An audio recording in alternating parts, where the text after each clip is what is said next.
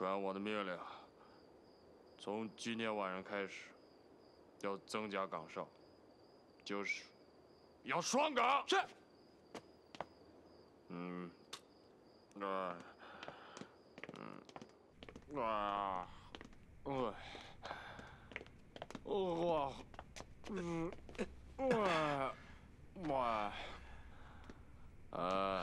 倒水，快！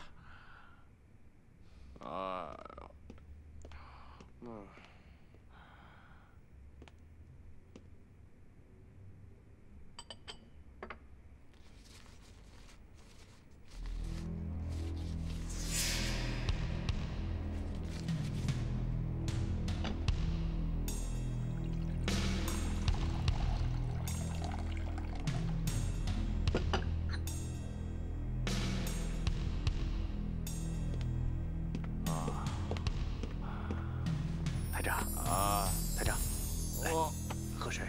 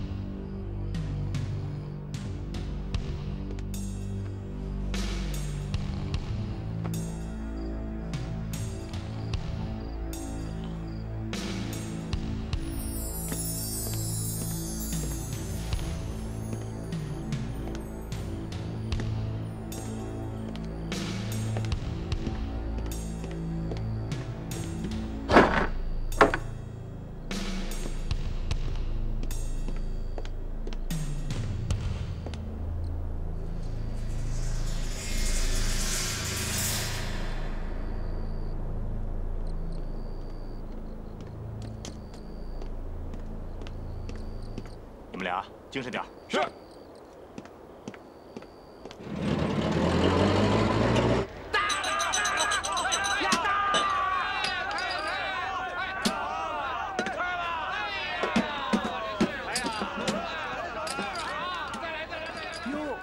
顾长官，您来早了。赵营长和庞三爷他们还没到。现在几点了？这才11点。您不是约他们12点开局吗？没关系我等会儿就是了。好好。哎，先给我上壶茶。哎，好嘞。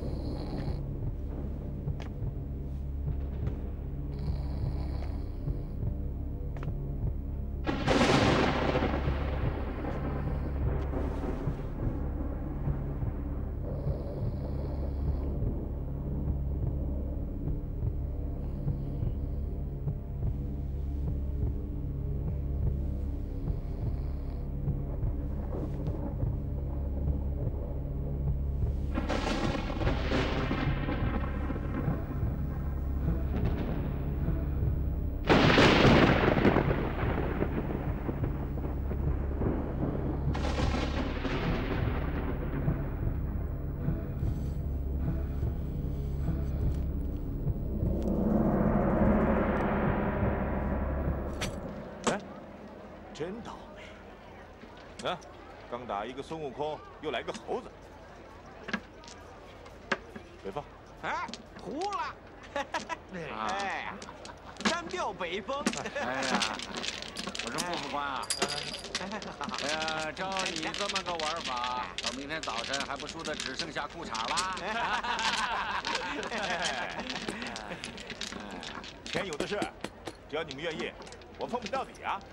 好啊！你们听见没有？顾副官说了，有的是钱。来，拿酒来，喝。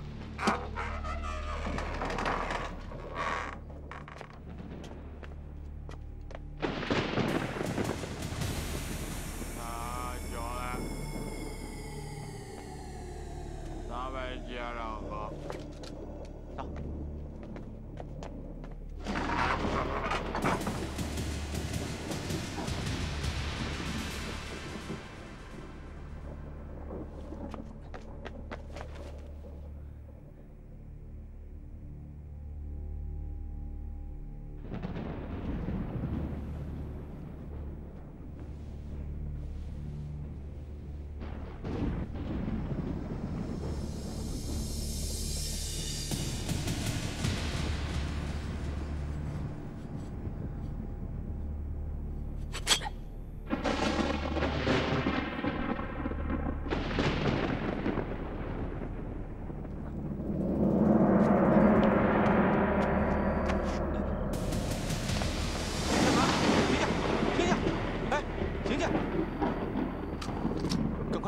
进来了！快来人呐！有人进来了！快来人呐！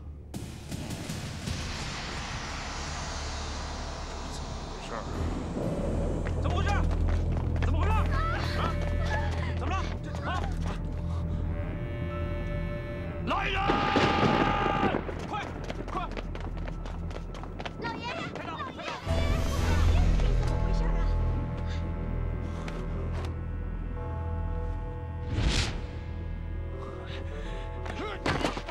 老爷，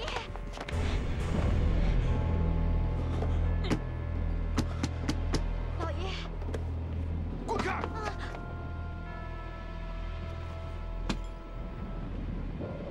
有人闯进了我的房间，你们出去，把这个人一定给我抓回来。是。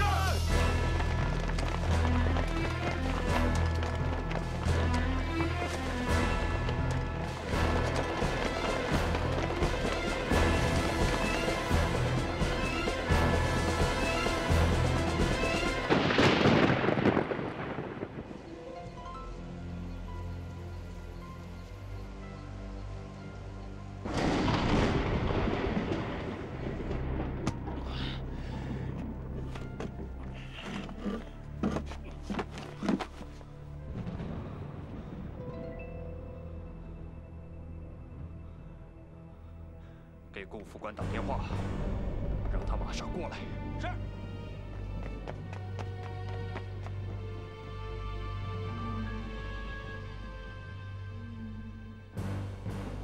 传我命令，今晚的事情不允许任何人传出去。谁敢传出去，我杀了他全家！报告，找到顾副官了吗？顾副官不在宿舍。你知道他去哪儿了吗？门岗说他很有可能去十字街赌钱了。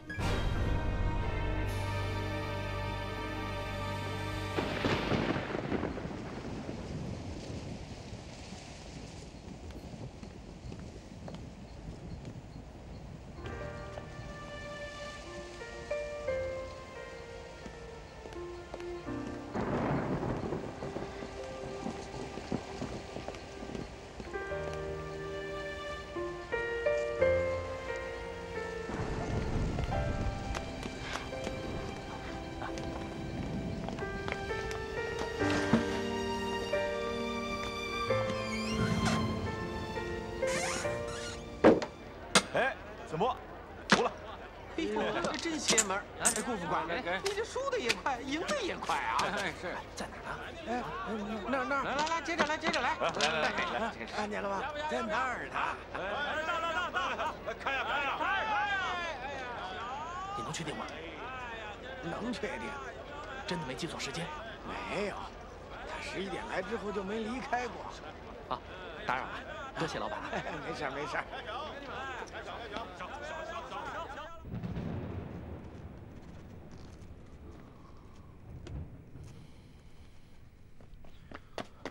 报告台长，顾副官在吗？他中间有没有离开？我问过赌场老板了，他说顾副官11点钟进了赌场之后就再也没有离开过。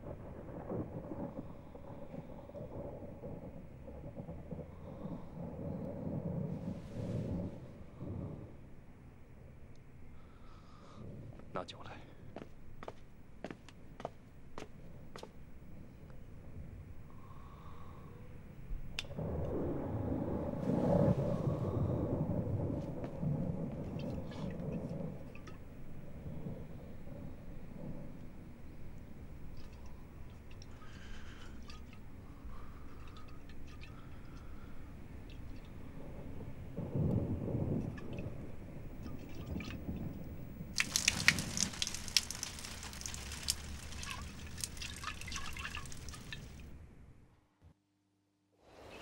淮海大捷，扫荡中原。接下来，就是我们100万大军渡江南下了。魏瑶，胜利离我们越来越近了。是啊，我听说南京国防部已经部署撤退了，是真的吗？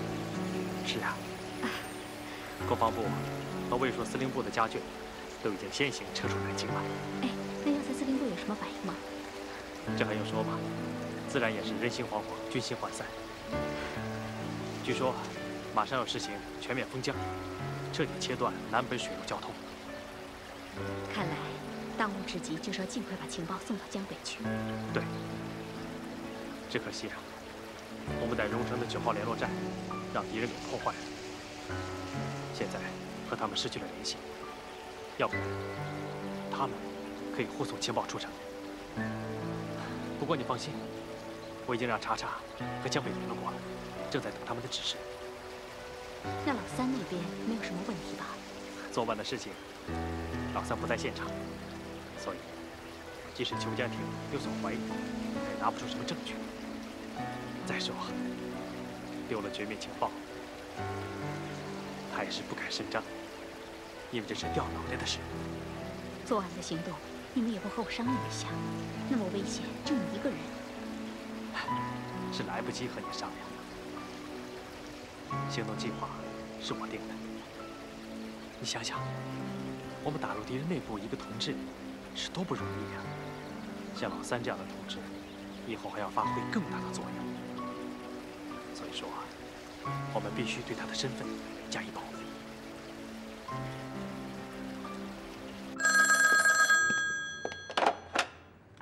喂，啊，你好，好，今晚6点，好，我一定转告我们台长，好，再见。什么事儿啊？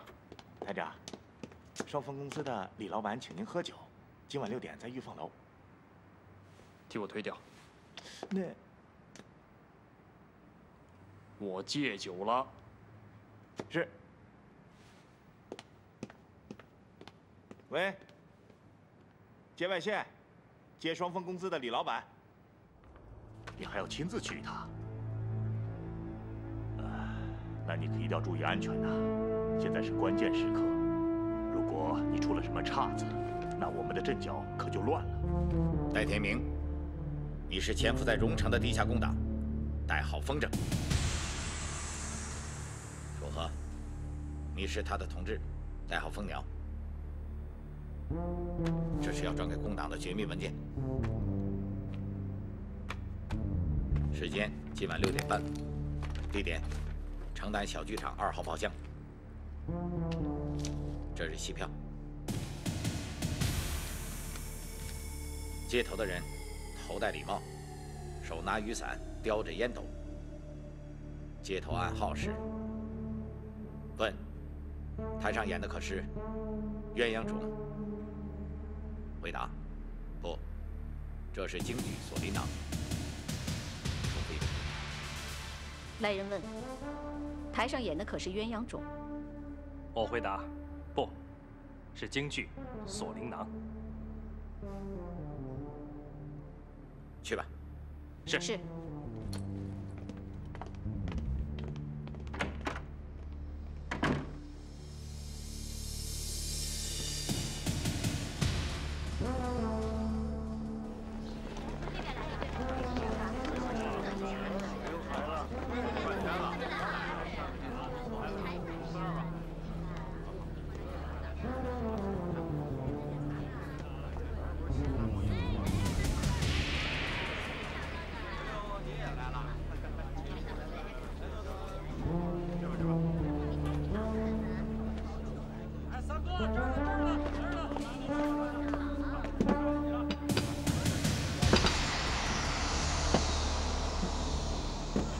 请慢用。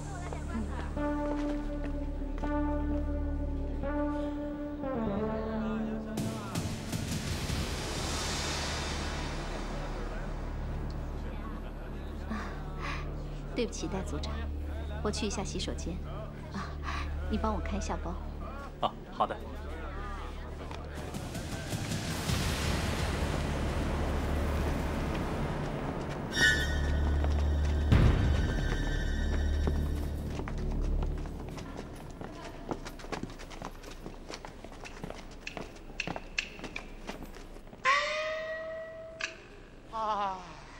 儿啊，明日就是你持国之日，为父我池外接待，饭碗未曾接到，为父我对不起你呀。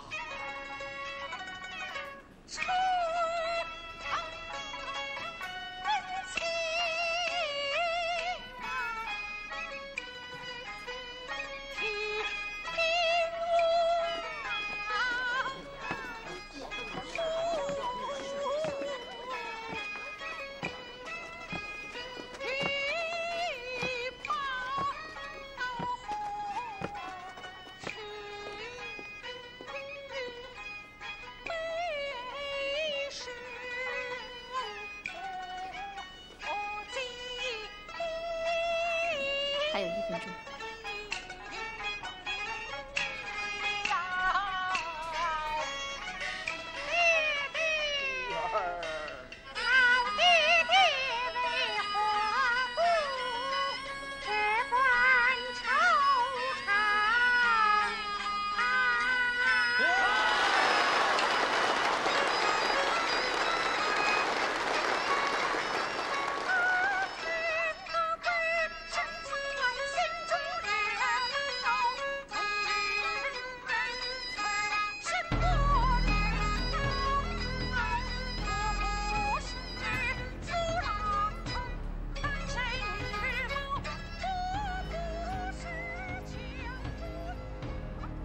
请问，台上演的可是鸳鸯种？不，这是京剧《锁麟囊》。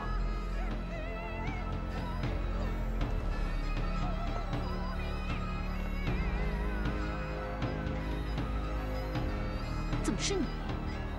怎么回事？他们觉得我对荣城比较熟悉，为了安全起见，才让我执行这次任务。另外，我自己也很想回家看看。这么长时间了，也不知道一梅她怎么样了。啊，回头我把情报带回江就是了。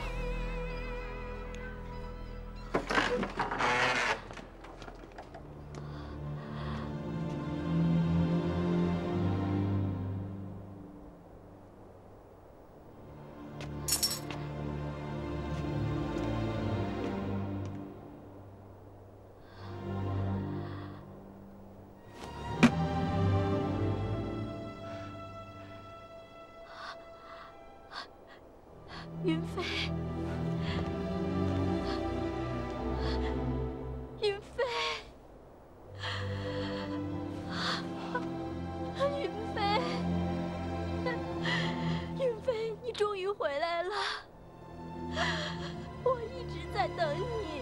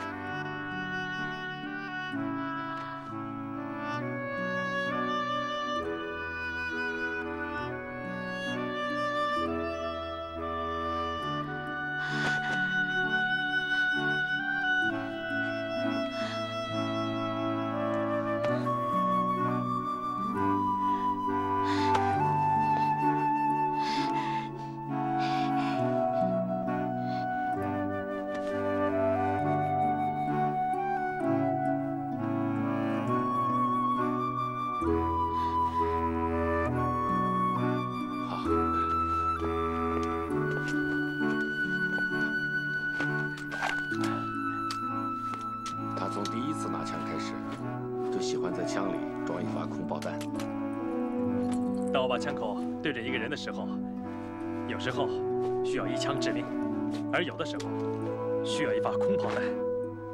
这就是那天我在码头没有被打死的原因。查查，你爸爸是在敌人那儿挂了号的哦，他的绰号叫不死鸟。师傅，你要是能早点回来，查查就不会对我误解这么长时间了。那天出了点意外，我调到江里以后，爬上了一艘去江北做生意的商船，本打算到了江北以后再给你报个平安。谁知道那艘船到了胡田港，被54团的稽查大队连人带船都给扣了。半个月之后，我才逃了出来。我回到江北司令部以后，那云飞也到了那儿，我怕他知道我还没有死，会给上九城报信儿，你就会暴露。所以这段时间我一直在和县，在组织实施花海计划的附属计划。云飞，你还走吗？什么时候？最迟明天吧。共产党那边没有为难你吧？他们不知道我的事儿。云飞，我听街上的老百姓都在议论，说国民政府已经暗中撤退了，守在荣城的那些大兵也是虚张声势罢了。共产党打过来是早晚的事儿，你到底是怎么打算的呀？这件事情我比你清楚。国民党呢是阶级失利，共产党的部队现在势如破竹。今天呢，国民党的部队已经无法和共产党抗衡了，他们失败那是早晚的事儿。那你到底是怎么打算的呀？还死心塌地为国民党卖命吗？共产党要是打过江来，他们能放过你吗？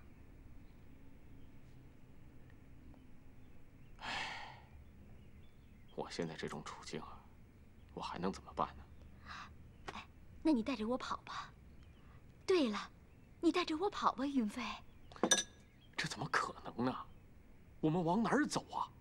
我现在只有为特务卖命，否则上九城就把我的悔过书拿到共产党手里去了。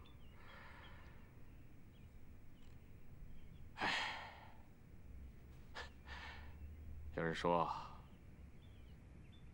间谍的命是不属于自己的，特别是像我这样的人，双重间谍，简直就是天天与死神相伴。反正我也想开了，我死我活都无所谓。我是咎由自取，自作自受啊。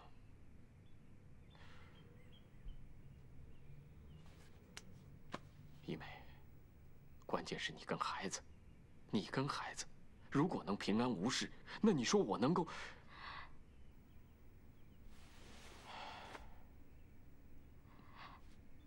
云飞，好了，咱不说这些了，啊，不说了，吃饭，来，不说了，吃饭，待会儿呢，我还到保密站去呢，吃饭，啊。报告，进来。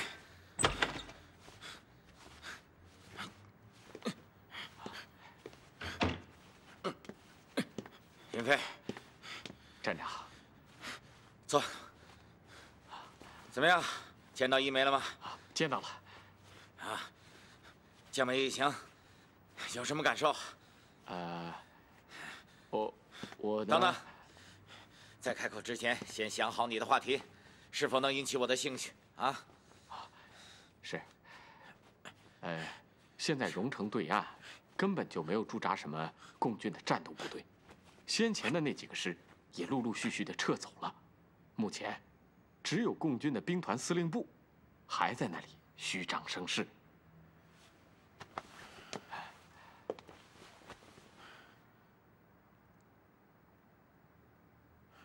说下去啊，据我所知，荣城对岸这个所谓的兵团司令部，它是个空架子，他们只不过有10几个情报人员。在那里负责制造虚假的无线电联络，并伪装了兵团内部师、旅、团、营之间无线电通讯，并严格按照同级单位日常通讯量进行联络。这些信号会在看似无意之间被荣城要塞司令部侦测电台侦听到，目的就是要让要塞司令部得出一些错误的判断。也就是说，共军大举渡江的重点，并不是荣城。对，很可能是在和县。很可能。是。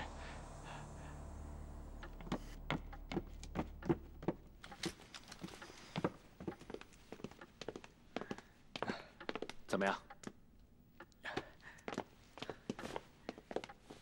宾馆周围有特务，他没办法脱身。看来只能是我去宾馆找他了。不行，这样太危险，而且你也不能再暴露身份了。我们再想想别的办法吧。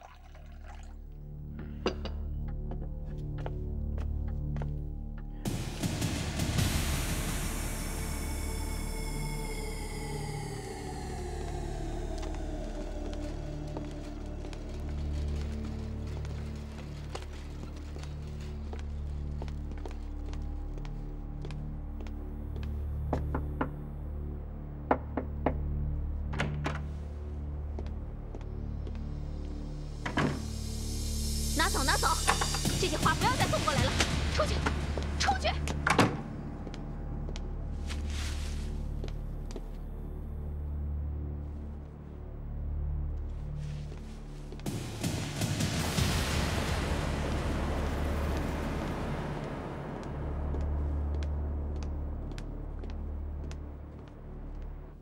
天明啊，我得谢谢你。谢我什么？你一直在帮我照顾查查。这是我的任务，没什么。我看得出来，查查对你很依赖呀。那是因为，在这个地方，他没有其他人可以依赖。当初为了工作的需要，我让你和查查以夫妻相称。其实我很想让你和查查真的走到一起。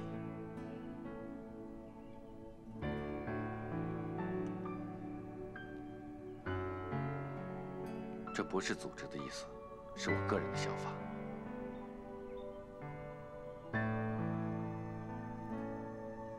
你有什么顾虑吗？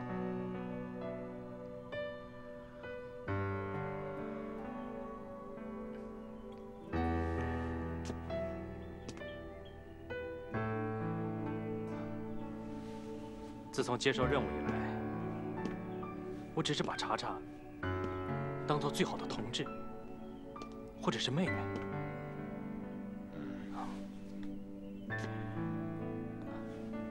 给我一点时间，让我考虑一下。好。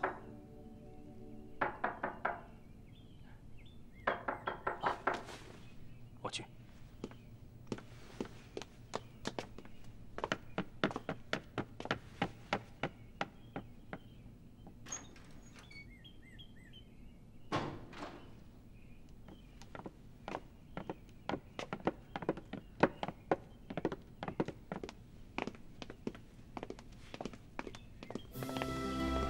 蜂鸟同志，你好。不死鸟同志，你好。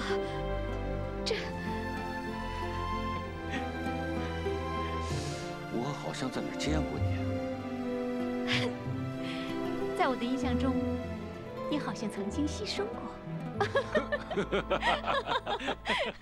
哎呀，来，坐，来。走。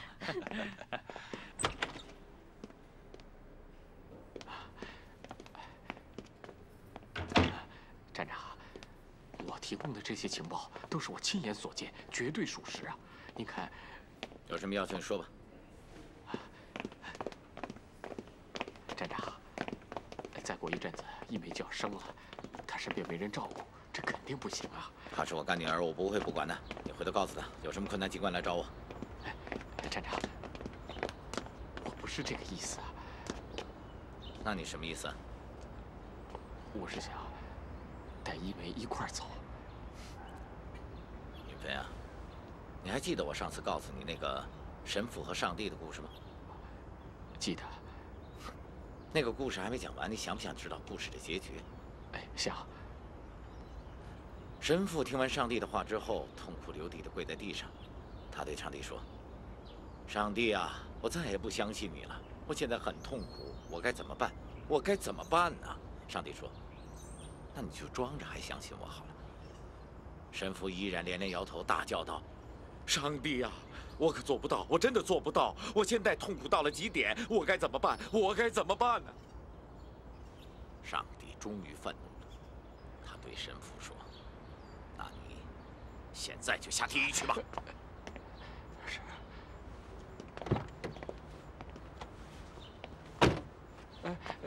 滚开！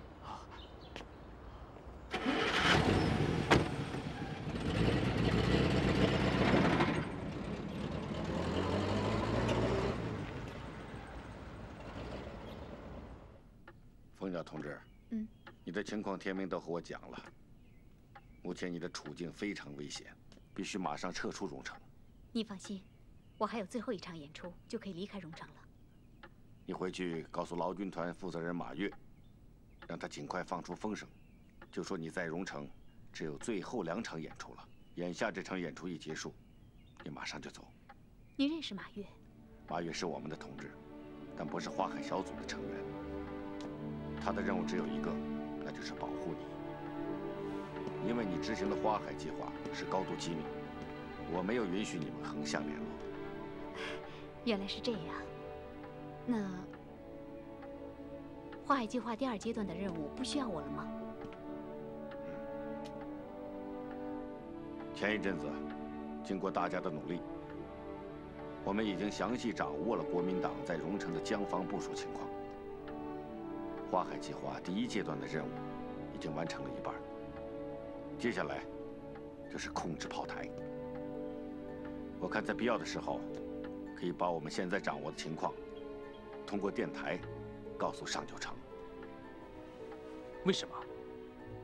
真亦假时，假亦真嘛，免得他对下一步计划失去兴趣和耐心。同时，要把第2阶段计划也抛给他，让他永远摸不透我们的意图，让他挖空心思的去找，让他绞尽脑汁的去想。花海计划第2阶段的任务，现在就交给戴天明同志去完成。好。花海计划第2阶段的任务，就是将我们目前掌握了什么，控制了什么，巧妙的公开化，让国民党知道荣城的防御岌岌可危，让他们断定我军在荣城登陆已成定局，让他们大动作、大调兵，这样就可以减轻我军在其他登陆点的压力。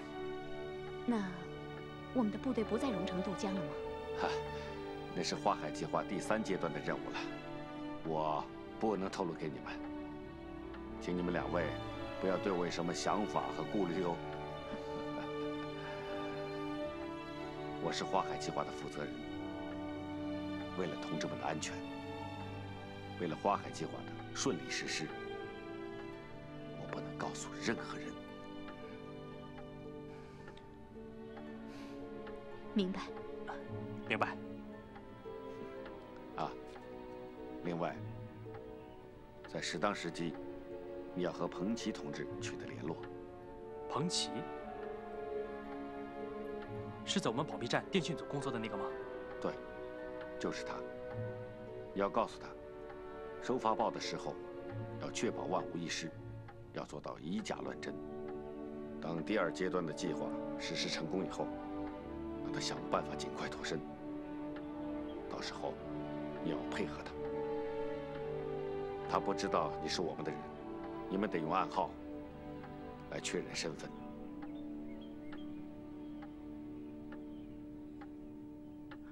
好的，没问题。